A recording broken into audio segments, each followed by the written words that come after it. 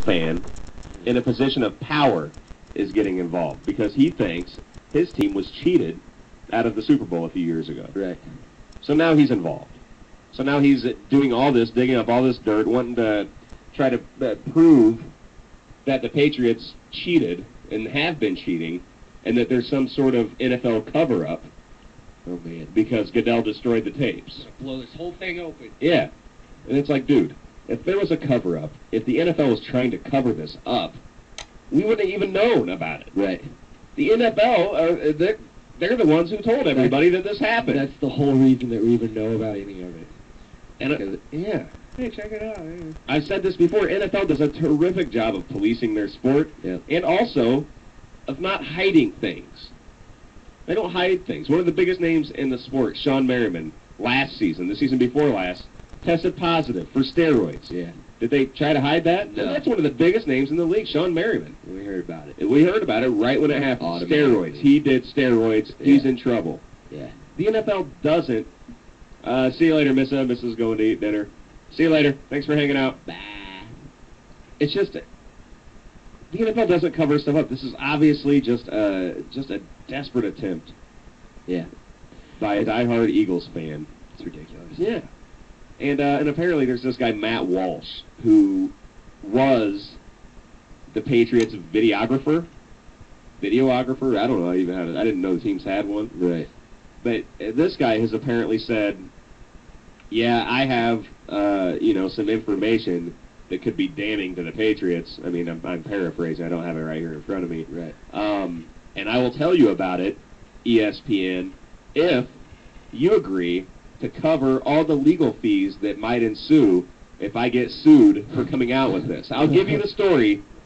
If you, I'm serious. He said this is honest. That is quite. I will give you the story if you agree to pay my legal fees because I'll probably get in trouble for violating like a privacy law, some sort of agreements that he had with the Patriots. Right. So what he's saying is, and honestly, this Matt Walsh is working in Maui now as a golf pro. Oh. On some golf course in Maui. It's got to be a pretty good job. However, working for the Patriots, I would think would be a better job.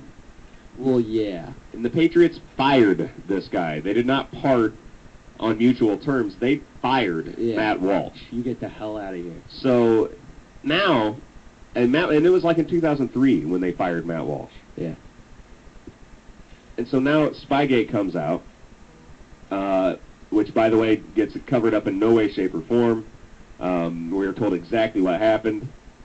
The Patriots were videotaping the defensive coaches of the Jets in the first game of the season. See what they were calling. That's exactly what happened. Yeah. We took the tapes. We fined Belichick personally. We fined the team. We took a pick away from the team. The harshest penalty ever doled out to any team for any infraction. Yeah. All this stuff has happened. It was all made public. We heard about all of it.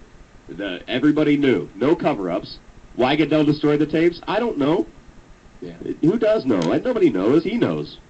He says it was to protect and make sure that, in the future, nobody got their hands on those tapes. Yeah. I mean, who knows? That might be wrong. Who knows? But still,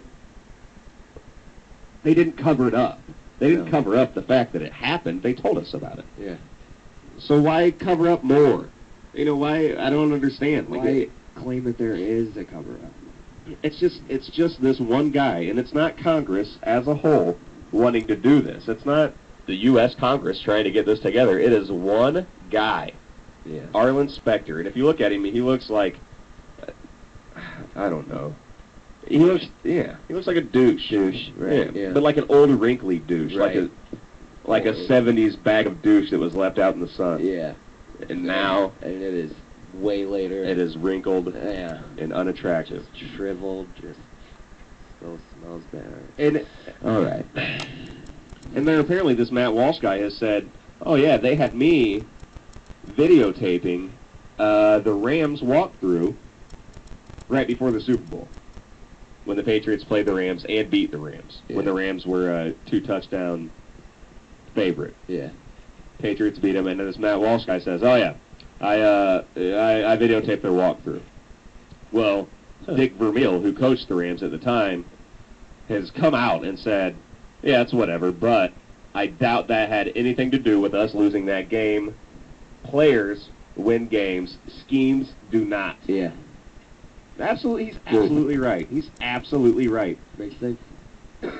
What can you possibly find out by filming a walkthrough? A lot of teams will script their first drive. Yeah. They'll script it. They'll have all the plays set out that they want to, run on their first drive. Right. Other than that, you can't script a whole game. No. What are you even going to find out with film Right. that you can't see from any game that team has played up until that point? Yeah.